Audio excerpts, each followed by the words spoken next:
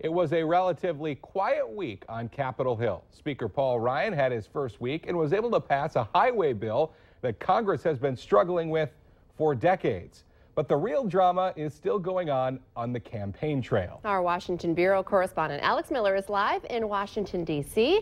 Alex, the Republican candidates clearly weren't happy with the last debate. What are they really hoping will change in the next debate? Well, they're hoping a lot will change, but the likelihood that every single demand that they've made will change isn't so high. So what happened was they drafted a letter that they want every network, with the exception of Fox News, to sign, basically agreeing to terms before they'll commit to doing this debate. Some of these demands are simple. They want to have equal time, which seems fair enough, but then they started getting into some nitty-gritty details. They want the room to be at 67 degrees. They don't want to raise their hands when they're asked a question. They also are concerned about the moderators, and they might want to have a little bit of a shakeup. Now, Ted Cruz was on the campaign trail earlier this week talking about this. Listen to his idea.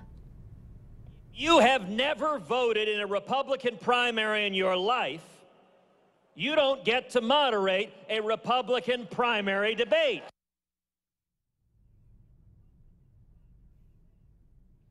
Now, Carly Fiorina and Chris Christie have basically said that all these other candidates need to stop complaining and just show up to the debate.